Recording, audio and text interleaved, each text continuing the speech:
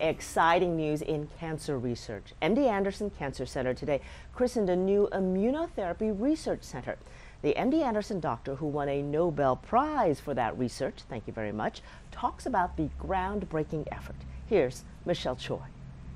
Hey Sherman, yeah, this major announcement happened just a few hours ago. We're told the goal of this new institute is to bring the benefits of immunotherapy to all cancer patients. One of the doctors that will be leading the way, Nobel Peace Prize winner Dr. James P. Allison. He's known as the father of immunotherapy. His breakthrough discoveries in the field has not only revolutionized cancer care, but has saved countless lives.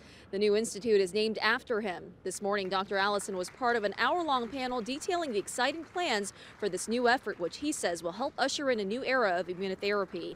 Unlike conventional cancer treatments like chemo and radiation, immunotherapy uses your own immune system to eliminate cancer cells. Unfortunately, not all patients with cancer respond to this treatment. Dr. Allison and his team hope to change that. Our goal of the institute is to change all of this and raise the survival curve for all cancers as high as we can get them, as close to 100% as we can get them, and let's bring cures to more patients. Now, the new institute officially opened today, but we're told will continue to expand in the coming years.